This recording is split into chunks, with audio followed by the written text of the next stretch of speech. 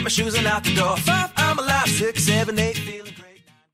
Hello and welcome back to Beyond Your Wildest Dreams podcast. My name is Dr. Noah DeCoyer and I am your co-host. Today our guest is Dr. Matt Hubbard. Dr. Matt is a chiropractor, business coach, author, and political leader committed to making an impact, making a stand, and making a difference. A leader committed to building a healthier future.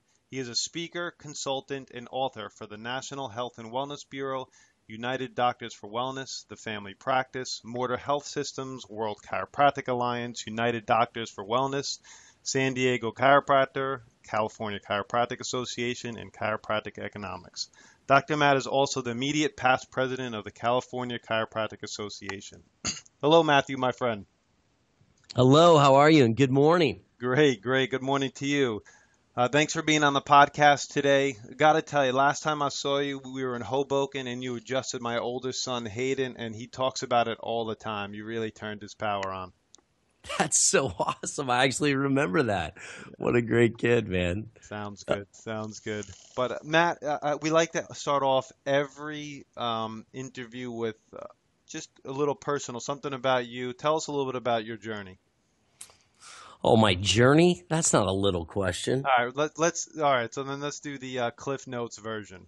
Yeah, the Cliff Notes version. Yeah. I was born 41 years ago. I had my bell rung when I was 18 years old when my brother got his first adjustment, and it changed my life watching him have a little chiropractic miracle. And it changed my whole field, my whole direction, my passion, my certainty. Man, graduated in 2001 from chiropractic college, opened my own practice in 2004. And it's been like drinking out of a fire hose since 2004. Never a dull moment, never boring. I've never not wanted to jump out of bed and jammed at my office. And now fast forward, married 10 years, 2 kids, and hopefully my wife's going to give a couple more up so I can have a flock. And, I don't know. It's never been boring since. I just wake up passionate about seeing what I can find out what the new miracle is going to be for the day, So it's a lifelong journey. I agree. And that's a beautiful story. Now, because there's going to be some people that have terrible misconceptions on chiropractic. When you meet a new patient or someone on the street and you want to explain chiropractic to them, how do you do it? Yeah, it's never the same, because if I meet someone that understands, I tell people I'm an electrician all the time. They go, "You're an electrician? I thought someone just called you Dr. Matt." I'm like, "Oh, yeah, I'm an electrician of the nervous system." And I turn people's power on and I get them rewired the right way so their body can heal the way it was designed to. If someone has anything to do with plumbing, I'll be like, "Man, I'm like a plumber. I just unclog the junk and get stuff flowing the way it should be."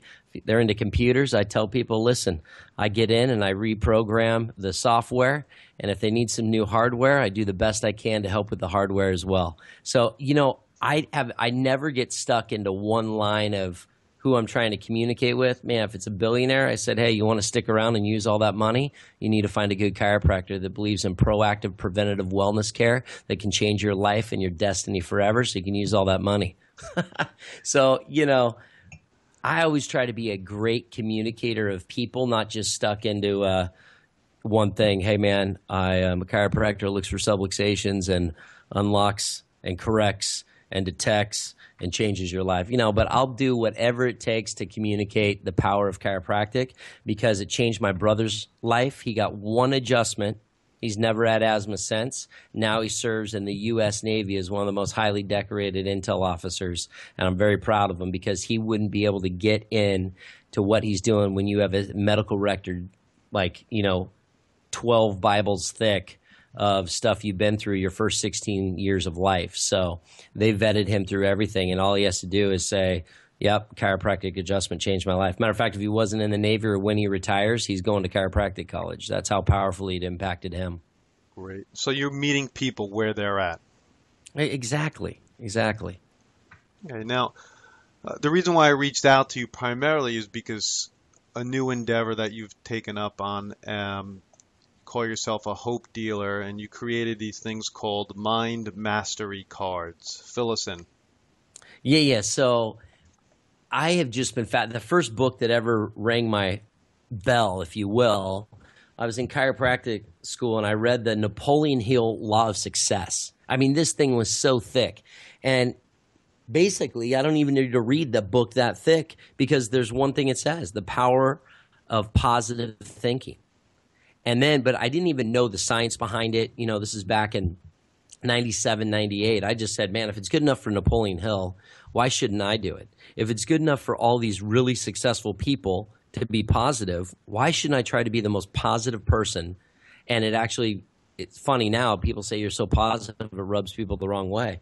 I don't know how that's possible. But then now, let's fast forward. Bruce Lipton, who's a PhD in biology, wrote this book 15 years ago on the biology of belief. And it was unleashing the power of consciousness and matter and miracles and mindset. And that's what it had to do with.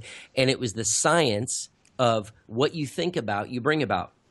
Not the philosophy, not it was a science. And I read that book and it changed my life. On top of it, it was the validation for what Napoleon Hill and Og Mandino and all these positive power thinkers, Tony Robbins even, he started breaking it down scientifically what your brain does. Now, he was so far ahead of his time that it wigged people out and he was totally blasted by the science community. That was 15 years ago. Well, guess what? Now he's looked upon as one of the foremost authorities in thought and quantum physics and neurological physiology. So now I'm going, oh, wow, this guy was an outcast, like a lot of chiropractors, because they're standing on a truth that not science could validate. But now science is validating everything that chiropractic was founded off, especially the tonal model. And this is what this guy went through. And now, like Dr. Carolyn Leaf, she wrote a book just recently in the last year called Switch on Your Brain. And it's the key to peak happiness, thinking, and health. She gives a 21-day brain detox plan that is unbelievable. And then she wrote a book called Who Switched Off My Brain? Controlling Toxic Thoughts and Emotions, all about quantum physics and the brain and neurophysiology, scientifically validated. So I'm thinking to myself, oh my gosh, I need to take this even more serious.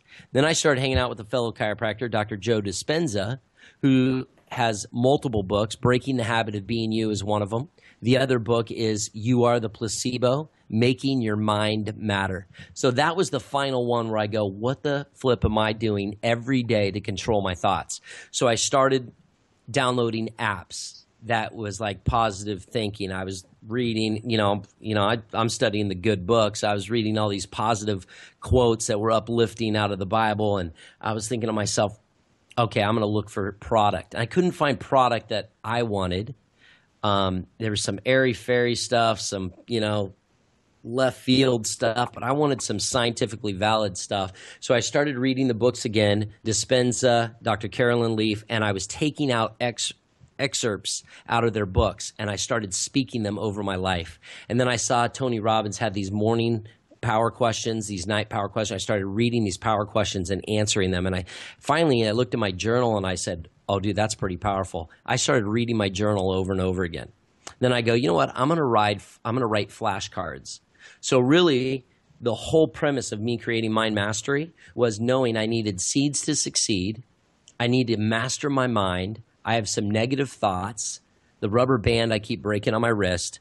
I'm not going to try to do it in a negative way. I'm just going to shove my brain full of positive affirmations all day long. And so I wrote out these cards, and I did it for myself, and I just started reading them out loud. Then I started my team huddles at my office. I said, pick a card, any card, and I said, read it over the team meeting. And all my team started loving them, and they go, hey, can I have a deck? So here I am making these small copies of these decks. Finally, all my friends. Then for Christmas, my mom wanted a set, so I'm like, oh, forget it. So I gave one to a good friend of mine. He goes, bro, I'm putting a website up. You got to mass produce these. And so next thing you know, here I got Mind Mastery cards. I have a blue deck, which is more business. I have a spiritual deck. I just came out with my financial deck, and I just signed off yesterday on my health and physical fitness deck. Just because so many people struggle with health and fitness, I said, you know what, I just need positive affirmations to keep me on track and accountable on procrastination for my own health and fitness. So I just finished those up literally yesterday. So they're at print right now, and I'll have 4 decks, and hopefully they'll get out to the entire world. I've had the blue and red ones for a year. Just got the Financial Mastery deck. Been using those. Why why that deck of cards? Why financial mastery? The number one thing that I run into in my world of business, whether it's coaching, chiropractors, personal development, even at my church, man, there is such a scarcity mindset, a lot of fear around money.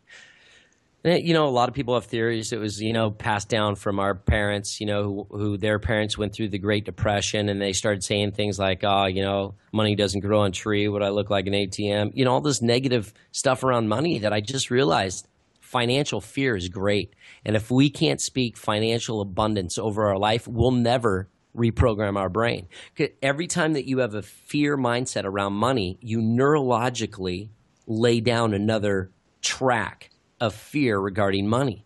So then how can you ever have breakthrough in your life financially if you have fear or scarcity mentality wrapped around it? But if you don't know how to change it, most people think like, I'll work harder. No, that doesn't change your mindset. You actually have to change your mindset by looking at money completely differently.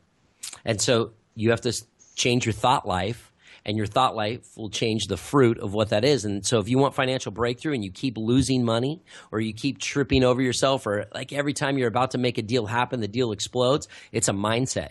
And we got to re-trigger that, because what we don't know is subconsciously fear will creep up at the final hour, and it shuts down that deal. And we can't let fear dictate us having follow through and breakthrough. We gotta trust the process. We gotta conquer fear and watch financial abundance flow. And if you listen to people that are real financially wealthy, the way they talk about money is so epic. It's just a fact. And I love hanging out with billionaires or multi-millionaires, because they just talk so matter-of-factly. And these aren't people that came from money. These are people that worked for every dime. But their dream and their purpose was bigger than their problems, so they would just crush fear. I've bought the red and blue for all my partners, all my accountability group members, and same thing, I just purchased the financial mastery cards, and I absolutely love them. Tell our audience about the process, how you suggest you use these cards every day. Yeah, so it just really, I say this, you got to, one, have a good aha moment of where you're at. And if you want to find out where you're at, kind of do an inventory of who you hang out with or your friends. And just, if you go, this like a great conversation I just had with somebody. One girl's like, yeah, all my girlfriends are such drama. And my whole thought with this girl was, oh, every time I think of you, I think you're drama. And so she was sitting here saying how all her friends are drama, but how can, if you have all these friends that are drama, it not affect you? So inventory who you hang out with, it kind of gives you a good idea of where you're at. Number two is ask your friends, like on a scale of 1 to 10, do you think I'm negative or drama, or, what are kind of the things that I say? And take some honest feedback. It's really hard to do. No one likes surveying yourself. And let them be totally real with you so you can find out where you need to grow. I always say that. So if you give yourself on a scale of 1 to 10, you're middle of the road negative, or maybe you're just not positive, which to me, that's called neutral. And neutral is still a massive problem, because if you're not a light shining the light for other people to see brightly, they'll never find their way. So neutral doesn't exist. You're in a positive way or a negative way. So let's just say you're just not as positive you can be, but you're not a train wreck. Man, minimum, you read that card 3 times a day. If I'm having a crappy day, I pull one card every morning. I shove it in my pocket. Actually, now I got really smart. I can't believe my little girl said, Dad, why don't you take a picture of it? So now actually I take a picture of it on my iPhone, and I try to look at that card multiple times. If we all have our days, I just pull that thing out. It's almost like my statement of faith. I'm not going to let that negative thing creep in. I'm going to say it. And the biggest thing is you cannot read it silently, because that's not how your brain lays down new tracks. You have to speak it so your ears can hear it, so your neurological brain can rewire it. If you just read it to yourself without audibly saying it, you don't rewire your brain.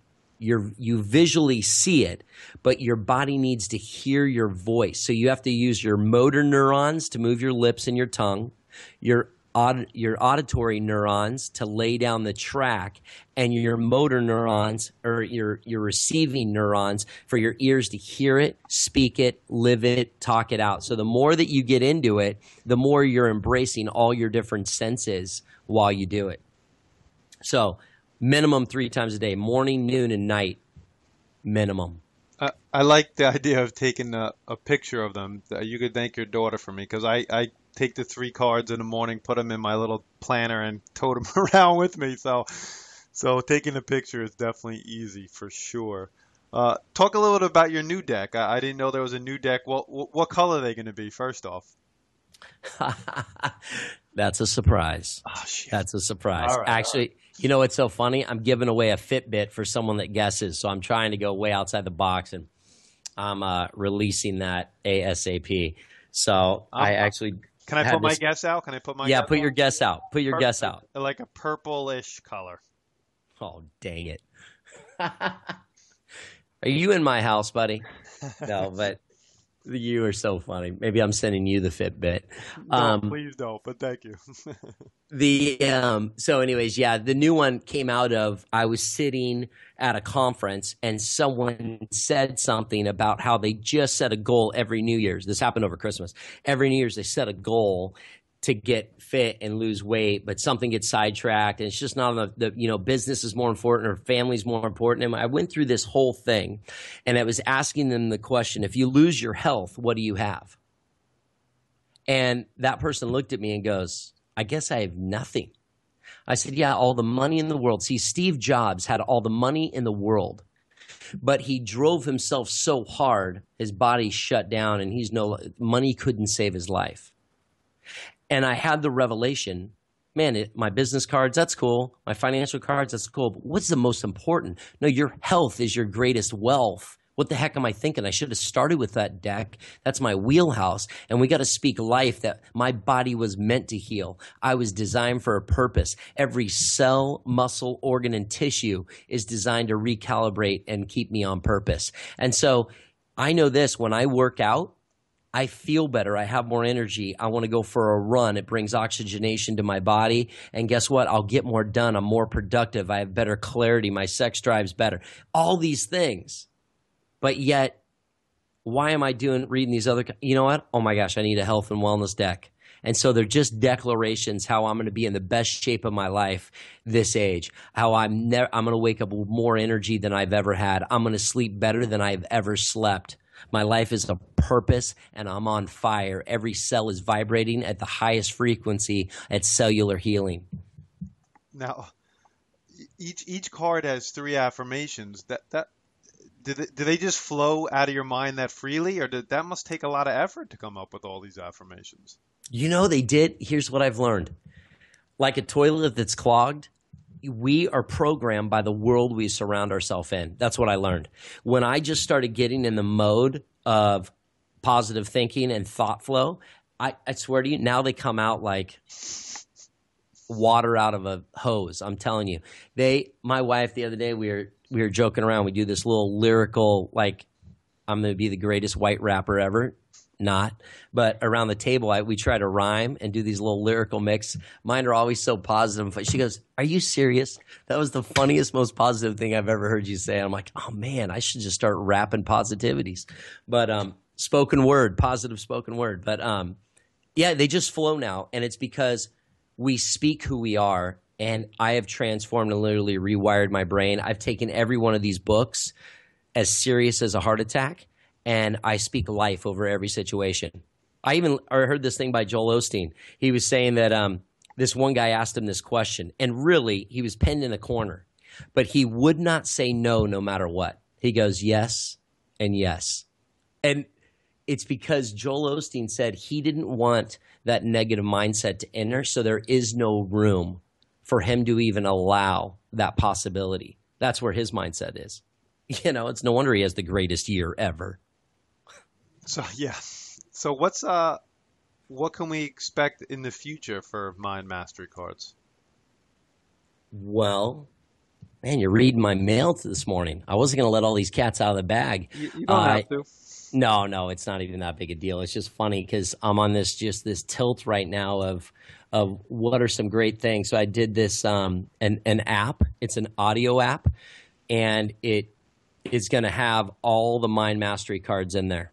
and then you can speak into it, and it will record your own voice reading the declaration, so you can hear your own voice, not hear my voice. I love that. Way back when I first started practice, I audio taped on this old recorder some of Larry Markson's stuff and listened to it in my own voice, and it was more powerful definitely in my voice than his, as great as Larry is. So I think that's a wonderful idea. I'm looking forward to that app for sure. For sure. What else? What else? What else? What else? If you were to leave the audience with a few thoughts, what would you leave them with? Oh, a few thoughts. Well, if you really believe, everyone talks about the mind-body connection all the time. And if we really start to understand and we take it literally, the link between our thoughts and our bodies, you can actually speak life over yourself and people get healed. Now, that might be such a far stretch for people, but when you start reading some of these books I've already referenced a couple times, you start to realize that is the way. Like, if you broke your arm, we know for a matter of fact an MD might put a cast on there, but the MD doesn't heal that arm. We know that our body heals itself.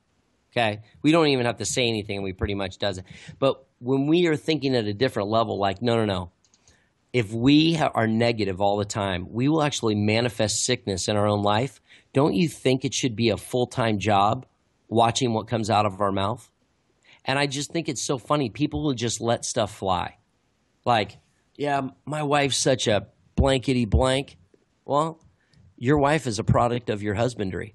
So if you think she's a blankety blank, it's because you're speaking that over her. But if you want your wife to be a princess, even if you don't believe it, then you better start speaking her that, man, my baby's a princess. If you want the greatest kids in the world, you better speak over them like, baby, you're the greatest girl in the world. Daddy's so proud of you. I just realized that what I speak over my kids is what she'll become. And I think that we've never really studied that enough, and we wonder why so many kids are so screwed up. No, you can't do that. You can't have that. You'll never be this. You'll never be that. Who says that? People that don't understand that our mindset is a product of our preachers, teachers, parenting, all that stuff. We're products right now. And if you don't like the fruit that you have in your life, and if you don't have financial breakthrough and you don't have health in your life, it's a product of what your thinking's been up until this point. Now, the good news and the revelation we need to have is it can change in a moment if you allow it and you believe it. And belief changes by what you feed on. So if you are having a problem believing anything I'm saying today, then you need to go to the references that back this up scientifically with validation to re-change your belief. Because your belief system is exactly what I just told you. Your beliefs are designed of what you've been raised as. Now it's time to change your beliefs and get on with the truth. Because the truth trumps fact every time. Meaning the fact was the world was flat. And then someone went out and discovered the truth. Truth will always trump fact. So the fact was you may have not known you control your destiny by what the thoughts you produce are, but now know the truth. The science validates the truth, and you are a product of what you believe. So if you don't like where you're at, you better make it a full-time job to change your thought life so then you live a different outcome. That's beautiful. Now, if someone was in the San Diego area, how can they find your office? Oh, man. I have a Batman sign that swings out. It's not that cloudy that often, but if you look up, you'll see a Batman signal. Just follow that signal. Or you can Google True Chiropractic. And True Chiropractic, we're right in the heart of San Diego. We have an office up in Encinitas. I'm about to open up 4 more. So we'll be around. We try to make a mark in San Diego. And man, I'd love to meet anybody that's listening on this podcast, and I'm stoked that you're doing this, and I hope it reaches 500,000. I hope so. It will reach 500,000 at some point for sure. Now, what about Mind Mastery cards? How can they get them? Yeah, that'd be great, man. MindMasteryCards.com, and the new deck will be out there. And listen, man, I'll even send something up. You send me the details. You can put the announcement on a coupon code for all your people. Great. I will definitely do that. Thank you, Dr. Matt, for your time. I really, really appreciate it. Any last words? Man, make 2016 the greatest year of your life. Speak it out and live it out. And appreciate you having me. Thanks so much. Excellent. My name is Dr. Noah DeCoyer, your host, and you are listening to Beyond Your Wildest Genes podcast. If you like what you've heard today, please share this with your friends and family on iTunes and encourage them to subscribe. You can sign up for our incredible weekly email at www.centerforepigeneticexpression.com. And please let me encourage you to check out our first project at www.painreliefproject.com. Thank you, and as my oldest son Hayden says, be awesome and never unawesome.